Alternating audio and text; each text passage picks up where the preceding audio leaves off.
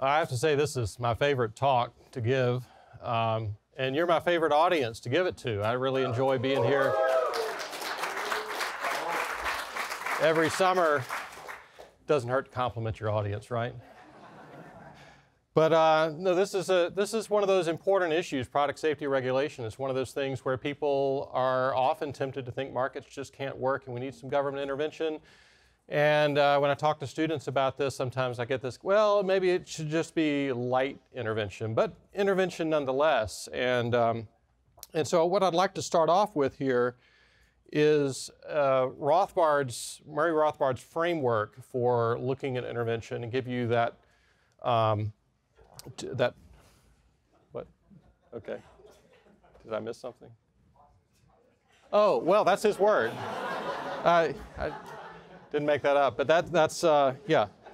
So yeah, Rothbard in Power and Market, words mean different things in different contexts. So in Power and Market, he says, okay, there's three types of intervention: autistic, binary, and triangular. And when he says autistic intervention, he means intervention.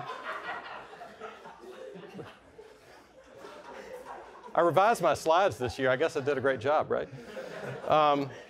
Where you have an aggressor who is requiring a victim, if you will, to do something, and the aggressor gets nothing in exchange. So homicide would be an example of this. The aggressor is kind of a one-sided, one-way aggression. A binary intervention is where the aggressor does get something in exchange for this. I guess you could argue the autistic intervention, the aggressor gets the satisfaction of watching something bad happen to the other person, but we would put taxes or other types of theft in binary intervention in that category. Conscription, the draft, the government says you must show up and you must do this thing. Jury duty is a milder form of this. You have to show up and do this thing, so we're going to get this thing from you, and you have no choice about whether or not to do it. Triangular intervention, which is where I'm going to spend most of my time here today, involves an interference of this aggressing entity with two other entities, requiring that they both behave in a certain way. So if the government imposes a minimum wage law or imposes certain requirements about labor conditions or product quality, which we'll talk about today, that would be triangular intervention. So these two parties are making a contract with each other perhaps, but the conditions or the terms of that contract have to be under the rules or the constraints of this other entity. So when it came to product quality regulations, Rothbard said that one of the favorite arguments for licensing laws and other types of quality standards is that governments must protect consumers by ensuring that workers and businesses sell goods and services of the highest quality. He says the answer, of course, is that quality is a highly elastic and relative term and is decided by the consumers in their free actions in the marketplace. The consumers decide according to their own tastes and interests, and particularly according to the price they wish to pay for the service. There is such a thing as too much quality. There is such a thing as too much safety. I ask students sometimes, is it possible to make a car that is too safe? And most people would say, well, no, I mean, the more safety, the better, right? But that's forgetting, of course, that you have to make certain trade-offs. You have to give something up in order to get more safety. You have to maybe sacrifice gas mileage, or you have to sacrifice reliability or performance or comfort or price. You can have a safer car, but it's going to cost you more. And complexity. You know, I have a vehicle that has some kind of lane keeping technology. So if I veer over the white line on the highway, then it's going to make my steering wheel shudder and it'll beep at me or something. And honestly, most of the time I turn that off because I don't really like that feature. Other people love it and really want more of those kinds of things. But these are the kinds of trade-offs that people must make all the time. And for the government to say, well, we know how much safety you should have is an astoundingly paternalistic way of looking at product features. Now, what you've got here is a picture of a Ford Pinto in the middle, the black and white picture there. That's a very famous case. Ford made this vehicle which was involved in several accidents, tragic accidents, in which people were rear-ended on the highway, and because of the location and structure of the fuel tank, this resulted in a catastrophic fire, and the occupants of the car were severely injured or killed. And so people began to say that Ford had sacrificed consumer safety on the altar of profit, and that Ford had not only resulted in these deaths, but had done so criminally. And in fact, there was a criminal case that resulted from this Ford Pinto situation. Now, I think, well, okay, well, at some point, you're going to have, as it turns out, Ford could have made a modification to their Pinto that cost maybe like $11 or $15 or something. And if every Pinto had had that modification, then this kind of accident would have been largely prevented. But I would say, well, how do you know where to stop with that kind of change? I mean, you could make the brakes a little bit bigger, make the tires a little bit wider, make the frame a little bit stronger, and each one of these marginal changes would mean a little bit of additional cost. But there's no clear place to stop with that if you're not being informed by the preferences of consumers in the marketplace. And therefore, if you don't stop, you wind up with the vehicle on the right, which is tremendously expensive, and you probably extremely safe. It's some kind of armored personnel carrier or something, but you would be very, very safe. Of course, nobody would really want this because it's expensive and hard to park and probably costs a lot to maintain and all of these other kinds of problems. Rothbard says, safety codes are a common type of quality standard. They prescribe the details of production and outlaw any differences. The free market method of dealing, say with the collapse of a building killing several persons, is to send the owner of the building to jail for manslaughter, but the free market can countenance no arbitrary safety code promulgated in advance of any crime. What Ford did with the case of the Pinto is they looked at consumer preferences as far as they could discern them, and they said, well, people want inexpensive cars, at least many people do, and so we need to make a car that's inexpensive. We need to make it up to the standards of reliability that people are willing to pay for, and comfort and speed and so forth. And some people are really price sensitive, and they want to maintain, they want to keep that budget low. And so in order to do this, we have to make certain compromises, not just to safety, but to other things. I don't think many people were under the impression that the Pinto was going to be as safe as, let's say, a larger vehicle with more safety features, even if people didn't completely understand those kinds of things. Insurance companies certainly would understand those, and the problems would be reflected in insurance policies. Harold Winter is not an Austrian economist, but he's got an interesting analysis of this kind of thing in one of his books. He says, let's suppose a risky job, let's say driving a tanker truck full of gasoline, has a 1 in 10,000 higher death risk than a risky job, a less risky job. How much would you have to be paid to accept that higher risk and to take that job? If you say, well, I'll have to be paid $500 a year more to drive a tanker truck as opposed to an equivalent job that is not as risky, let's say driving a truck filled with, I don't know, groceries or something. So if you say $500 a year and you've got 10,000 drivers that make the same kind of, give the same kind of answer, then that means that the value that these workers are placing on a life would be $5 million, okay? So 500 times 10,000. So that's a finite number. People put a finite value on their own lives, and we can see this just in the choices that they make. I drive a compact car. It's got some safety features, but I certainly could buy something that's safer than the one I do drive, and yet I didn't buy a safer vehicle. I chose to spend my money in other ways. I could have bought something safer, but I preferred not to make that kind of trade-off. That's my own personal decision about how much safety I want. And for me, I'm fundamentally making this kind of marginal benefit, marginal cost trade-off for myself. I've decided how much safety is optimal for me, how much gas mileage, how much comfort, how much performance, et cetera, et cetera, et cetera.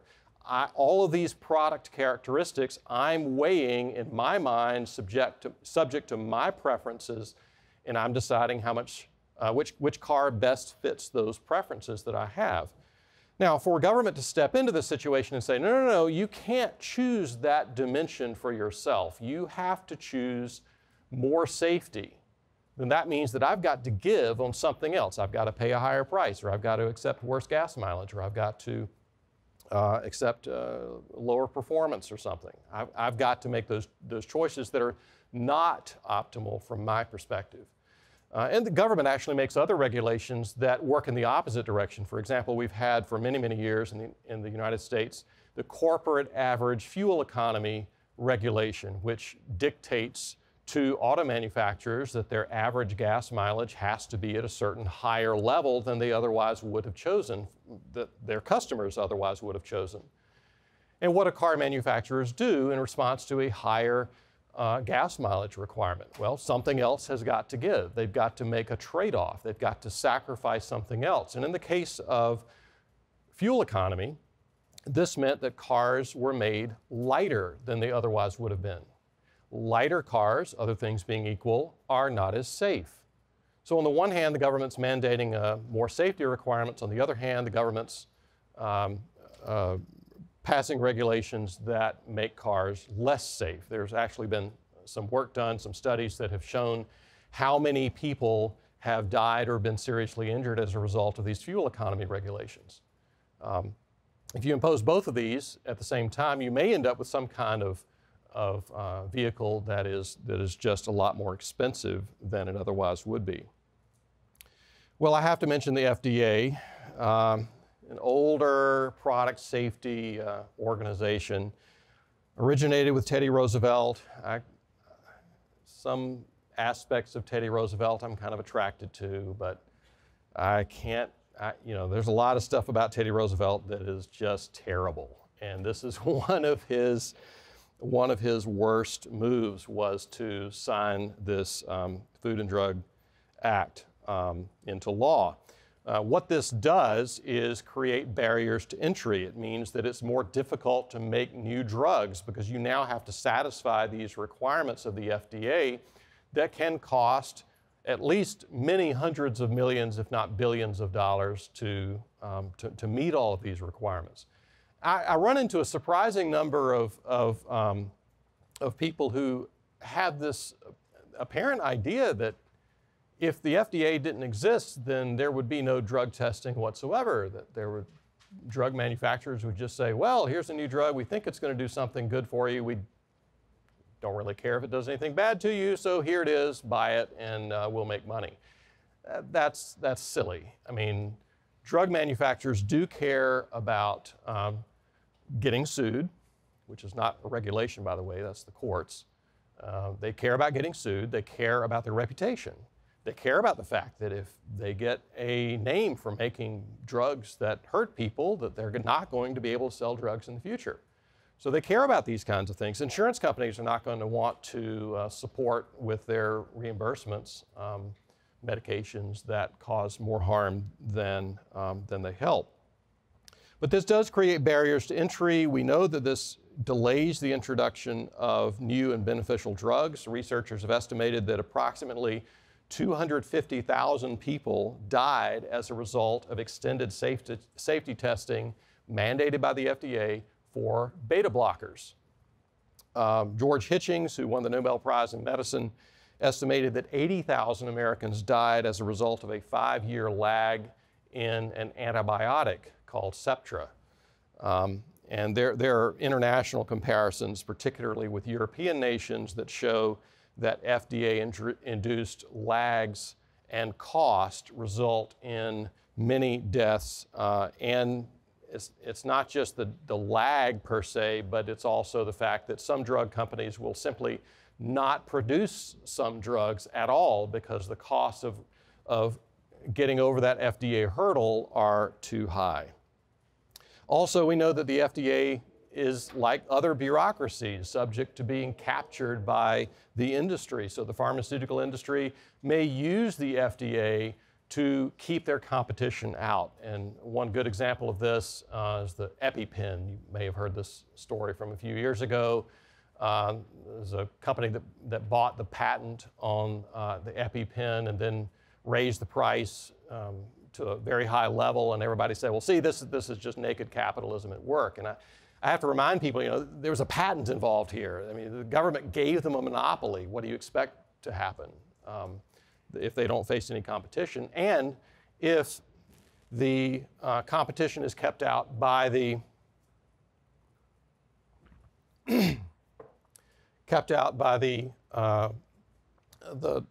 necessity of meeting these very expensive regulations.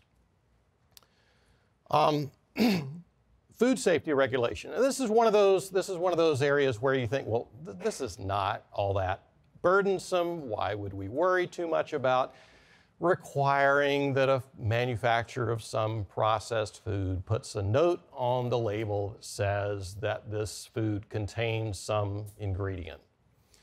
Why would we think that that's an overreach, governmental overreach? Well, I'll point you to a study from a few years ago by Yasuda. You can find this in the Independent Review, Food Safety Regulation of the United States. And he looks at several things. One of these is the unpasteurized milk, raw milk. He looked at this and found out that, well, you get about the same number of cases of food poisoning in states that don't require pasteurization as in those states that do require it. And in fact, the states that do require it have a smaller percentage of the population. So in fact, it looks like actually it would be the reverse of what you would expect the regulation to accomplish if you're looking at this from the kind of mainstream perspective that pasteurization requirements are making people less susceptible to food poisoning. It doesn't seem to work that way in practice. Another aspect of this is that the FDA's food safety budget, when it was reduced, didn't seem to result in any increase in disease statistics. It doesn't seem to correlate at all. And then once the FDA had a decline in its border inspection rate of imported food, we saw steady foodborne disease statistics. It's like you're enforcing the law less, but nothing happens. What does that tell you about the effectiveness of the law?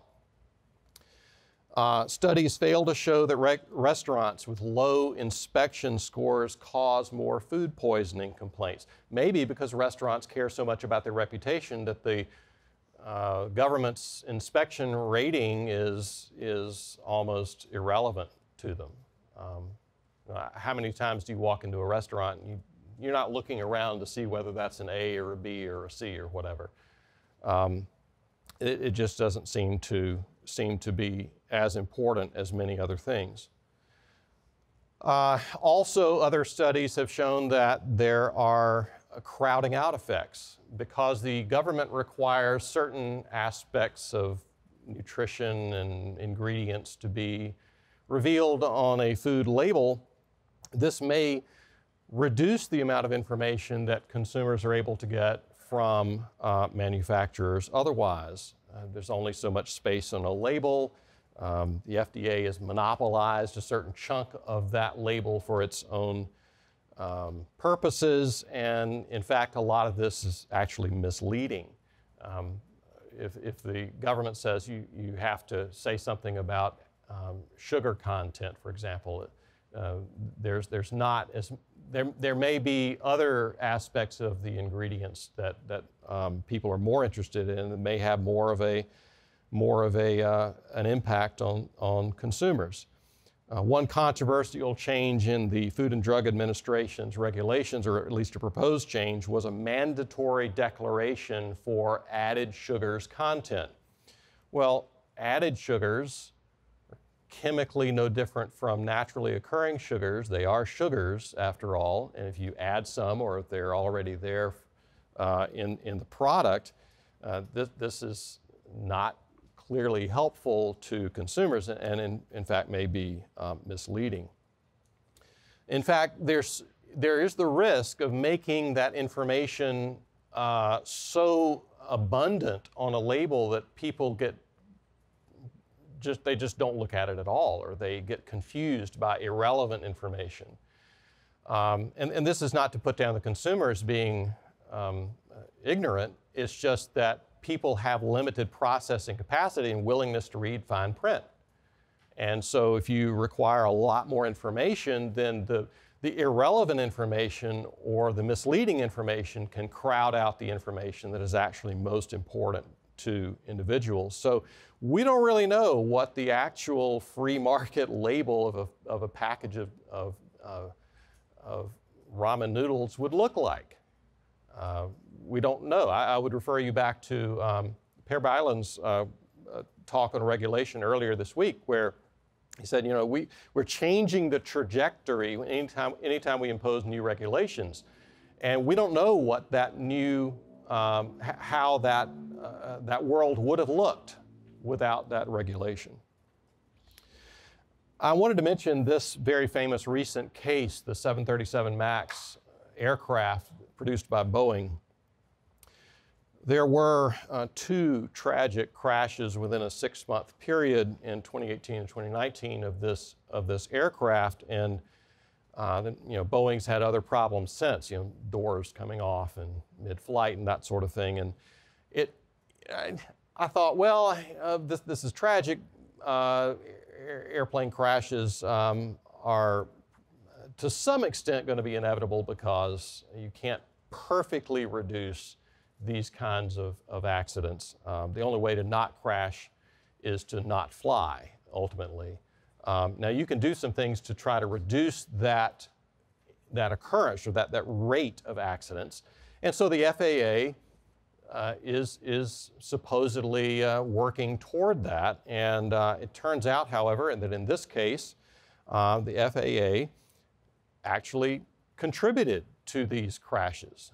The government agency in charge of making sure that aircraft were more safe created the conditions in which aircraft were less safe. Now, this takes a little bit of digging, so just hang on here and follow me for a second. This gets into a little bit of engineering, and I'm not an engineer. I wanted to be at one point, and I found out people were more interesting than machinery. But in any case, the FAA sets qualification requirements on pilots. So pilots that qualify on an aircraft of a particular type, by the FAA's definition, don't have to requalify on each variant in that type. So you qualified on a 737, but there are multiple variants of the 737. But once you're qualified on a 737, then you're qualified and don't have to retrain or recertify on subsequent variants if the subsequent variants are close enough to the original. Well, there was a really strong incentive for Boeing then to make sure that they didn't go so far with the changes to the 737 that they resulted in the FAA declaring the new variant a different type. And Boeing knew that airlines did not want to have to spend a lot of money retraining pilots to satisfy the FAA. So they had a really strong incentive to make sure that things are close enough to the original that they're not going to trigger that new type. Well, handling characteristics can't change very much if that aircraft is supposed to be considered the same type. Now, the big change on the 737 MAX is they're going to put bigger, more efficient engines on that aircraft, and that meant that it's going to handle differently unless they make a few other changes. And so that meant that they had to use computer programming to modify the handling characteristics so that if the aircraft is climbing, it's not going to climb too fast or substantively differently from previous versions. The image on the right there is the 737 MAX engine. The engine on the left is the original or the previous variant of the 737.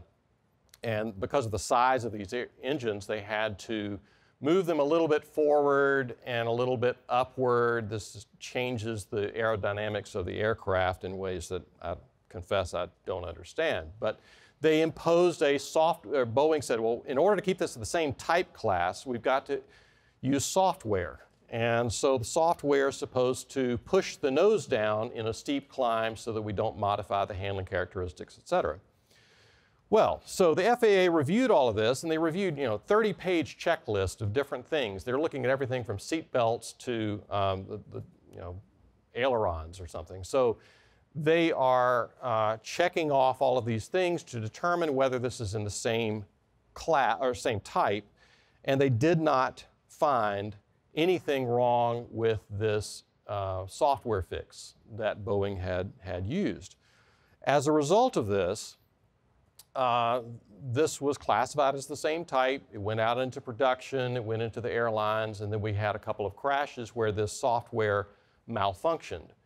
Now, you put enough constraints on a manufacturer like this, you say you can't change too many things, you can only change this one thing over here, you're going to create an environment in which these kinds of errors and accidents are going to happen with greater frequency.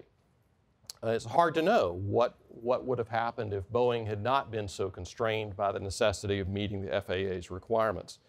And sometimes the regulations can become so complex that people who are trying to follow them inevitably back into some other problem.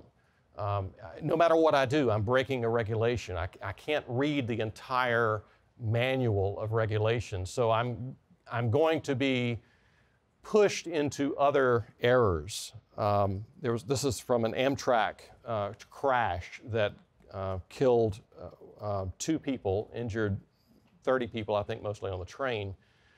Hit a truck, I think, that was operated by the railroad, and it was on the tracks. And the complexity of the regulatory requirements were at fault here. One of the supervisors said that the regulations required managers to over-inundate employees with safety concerns to the point where there were so many rules to follow, no matter what the employees did, they were committing safety violations. And the result, he said, was confusion about what safety protocols are essential. So people, again, have limited processing capacity, and that's important to keep in mind, but regulators don't seem to think about that very much. You can't just do one thing. Add a regulation and something else is going to have to give. You can end up backing away from one risk into another risk. Now, these are really impossible things to estimate, but we know that there is some trade-off between the expense and cost of regulation and the life-saving that money could have gone to in some other way. So if you have a regulation that costs $10 million, then that $10 million might save some lives over here in the area that the regulation is intending to address. But if you had taken that $10 million and used it somewhere else, it might have saved even more lives. Now, again, we know we can't really estimate these things with any certainty at all, but there have been some efforts, and I think that at least we can understand that there may be some trade-off between the lives saved over here because of a regulation and the lives lost somewhere else because of the shifting of resources into that new regulatory area. So the Occupational Safety and Health Administration, apparently you lose about 1.5 lives somewhere for every life that you save with an OSHA regulation. Obviously, that's moving in the wrong direction. Very famous formaldehyde standard in manufacturing, 25 to 1. You saved one life by reducing formaldehyde exposure. You lost 25 lives because of the expense of that regulation that required people to take resources away from something else they were doing that also would have contributed to their safety. So, maybe my income is lower because of regulation. Because my income is lower, I now have to drive a less safe car than I otherwise would have. So the regulator is fixated on this one thing over here, the workplace safety or the formaldehyde exposure or asbestos or whatever it is. They're not thinking about the fact that because people's incomes are reduced, they're not going to be as safe in some other dimension of their lives. But the regulator didn't care about that. The regulator's going to be evaluated on how many lives were saved in the workplace, not how many lives were saved overall. Methyl mercury regulations. I'll say more about that maybe later, but this is one of the criticisms of the coal-fired power plant industry is that they release mercury into the air. I did a project some years ago, actually ended up testifying before a congressional subcommittee on the fact that these methyl mercury regulations can cost more lives than they're saving, depending on what the assumptions are that you're making about exposure. This is a graph that I pulled from a textbook by Kip Viscusi called The Economics of Regulation and Antitrust.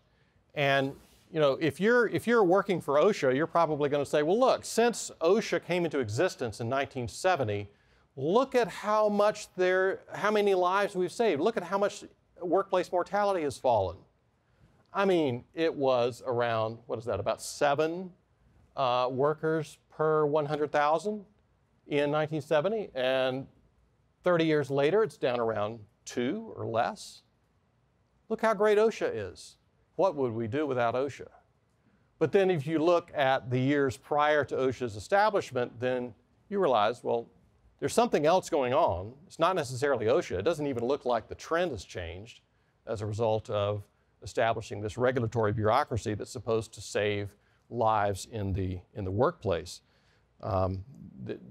Viscusi believes there's not been any significant impact at all of having OSHA in place. Well, that's kind of straying from product safety into workplace safety, but you get the idea that it's really difficult to accomplish what is intended by these regulations.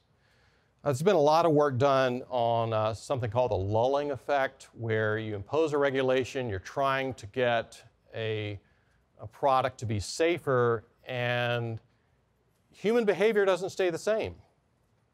Human behavior is going to change. So a very famous study done many years ago looking at the impact of these childproof safety caps. Now, I'm old enough to remember when this was not required, the push down and turn that you have to do on medication containers, which is harder for a small child to get into. What this study found out is that, well, parents realize that it is harder for a small child to get into the medication now that it's got this safety device on there. So why should we put the medication out of reach where it's hard for us to get to? Why don't we just put it underneath the sink and it's easier for us to get to the medication bottle? And as a result, you now have more children who can get access to the container. A very small fraction of those children will be able to get into the container regardless of the safety device. And so you actually saw an increase in child medication poisonings in the wake of this regulation. You got more deaths, more poisonings at least, as a result of this. Similar study done looking at concussions with the advent of hockey helmet requirements on hockey players, and you get more concussions because people are going to play the game differently when they have more safety equipment on. Do you drive your car differently with better braking or automatic braking? Am I going to pay as close attention if I've got a car that's got a safety feature that's going to hit the brakes for me if I fail to see the obstruction ahead? The indications are that I will drive differently. I'm not going to be quite as attentive if my vehicle is doing that for me. And so You can add safety features. That does not necessarily mean that you're going to get more safety. In fact, one study indicated that pedestrians were hurt, literally, by laws that made cars safer for the occupants because drivers are going to be less attentive as a result. So perceptions of safety can cause people to behave differently. Gun safe storage laws, one study showed that resulted in worse outcomes because people will be lulled into a sense of safety. They won't bother to say keep the firearm out of the hands of children. John Locke, famous work on this area, and Locke views these as dangerous, partly because he would say that these gun safety laws gave guns a stigma of being hazardous, and that induced some people to avoid having them in their homes, even though the benefits might have exceeded the costs in terms of being able to deter a home invasion or something like that. So regulation can actually communicate something about the hazards of a product and cause people to believe that something is more dangerous than it actually is. TSA regulation, this is another one of those areas where people would say, well, I don't want to be unsafe when I'm flying. If we didn't have somebody inspecting passengers and cargo before it gets onto an airplane, then how would we be protected? Well, I mean, airlines would, of course, want to ensure safety in their own way and would have more of an incentive to respond to the preferences of their passengers. There is an optimal level of safety, and airlines probably have a better chance of getting to that point than the TSA. And furthermore, there was some research that was done on what happened after TSA regulations went were enacted, and they found out that it probably killed more people than it saved, because TSA regulations added something to the cost of flying, maybe not that much to the financial cost, although some, but the time cost and the fact that many people don't want to be electronically undressed by strangers. And so some people would say, well, I would just prefer to drive instead of flying. Add another 15 minutes on the boarding part of the flight, or 30 minutes, or however long it takes you to satisfy all these regulations and to go through the security process. And some people will say, well, that's enough to tip me over into driving instead of flying to my destination. If I'm going to LA, I'm going to fly. But if I'm going to someplace maybe 300 miles away, I might choose to drive. Well, because driving is so much more dangerous per mile than flying, this resulted in more deaths on highways, even if it did save some lives in flying. And the result was a surprising, maybe surprising level of death and injury on highways as a result. Same kind of thing, if let's say you have a regulation that says that a child flying on an aircraft has to have a separate seat and a child safety seat for that child. Well, now you're requiring the parent to buy a second ticket. That's going to induce the parent to drive instead of fly, at least in some cases. And again, you're putting that child at greater risk on the road than in the air. So what happens if you don't have any of this regulation? You have tort law. Rothbard mentioned this, as I said earlier in the presentation. You're going to have lawsuits that corporations do not want to be sued. And so they're going to avoid anything that looks like negligence, anything that's going to put their customers at risk that could have been avoided by a reasonable application of consumer-centered safety preferences. User reviews. If you look at almost any kind of service like Uber, TripAdvisor, these various eBay, these kinds of things will all have a star rating. That's some assurance of the quality of the product, not just safety, but other kinds of aspects of quality. Private certification, underwriters' laboratories. You look at the back of almost any electronic device, it's going to have a little symbol there for underwriters' laboratories. In order for insurance companies to underwrite the product against lawsuits, liability lawsuits, then the product has to go through this rigorous set of tests to see that the product is safe enough to insure. Various kind of seals of approval or third parties that are going to investigate the products and do the same kind of thing. And of course, I mentioned brand names and reputation as well.